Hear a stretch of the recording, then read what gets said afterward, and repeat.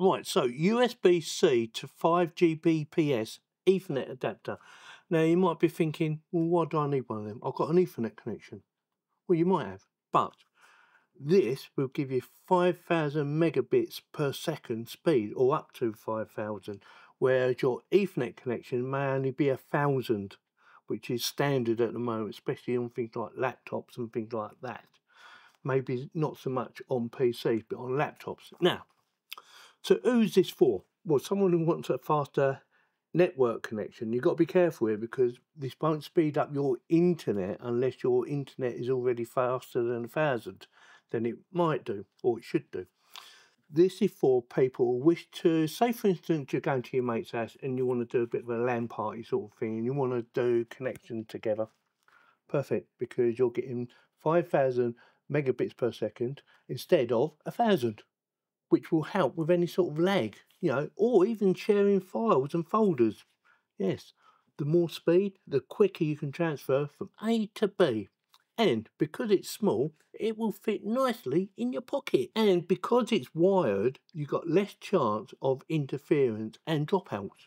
And also, it is widely compatible, whether it be for Windows, Mac, Linux, iPads, anything like that. It should just work. You could even use this for your Steam Deck if you've got one, that is. I haven't got one. Might get one day, you never know. So let's have a quick look and see exactly what you get for your money. Because, you know, you want to see what the product looks like if I can get it out of the box, don't you?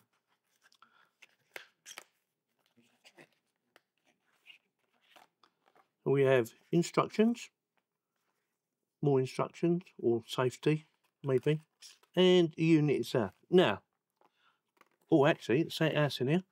And quick start guide. Oh my God, it's a book.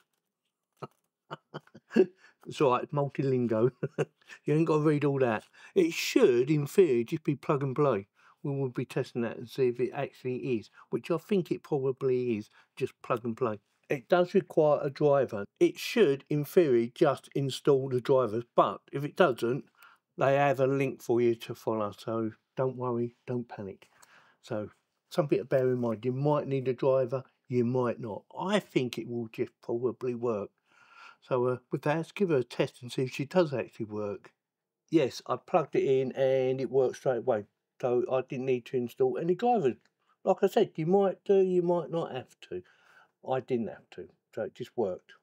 Now, before I show you how I set it up or what I connected it to, let me show you some speed tests. Now, this is from my NAS. So I've done a download from my NAS to my PC.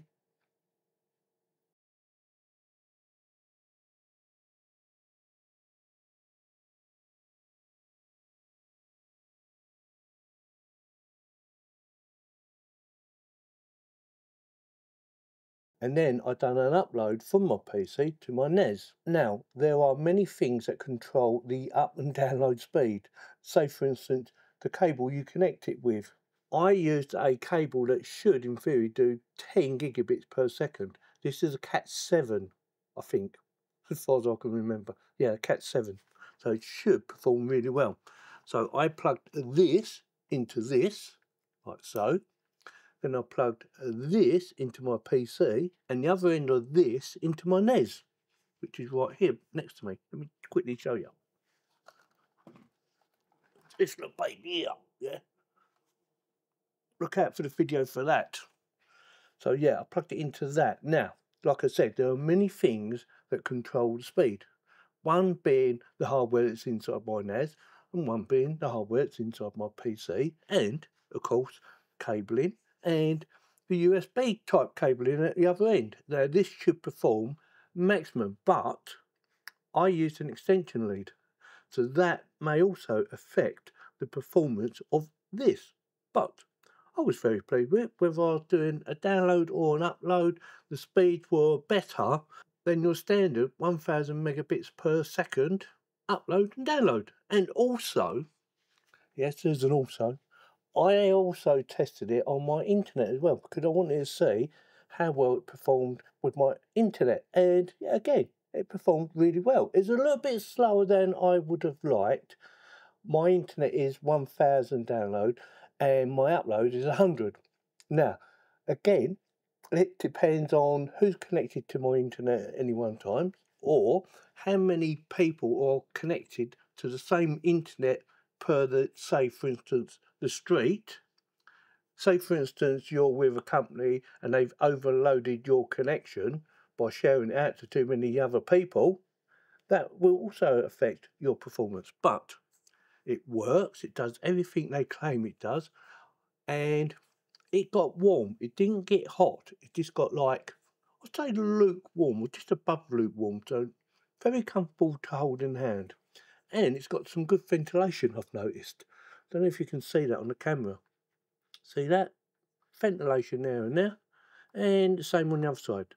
So it's easy to use, it's virtually plug and play, with maybe, you may be needing a driver, maybe.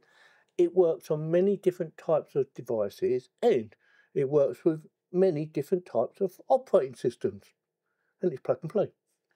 So with that, it gets my thumbs up. Let me know in the comments whether it gets your thumbs up.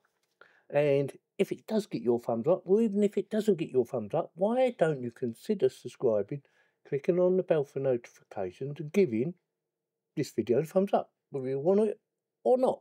Thanks very much for watching. Yeah, link in the video description below if you want to go and check it out.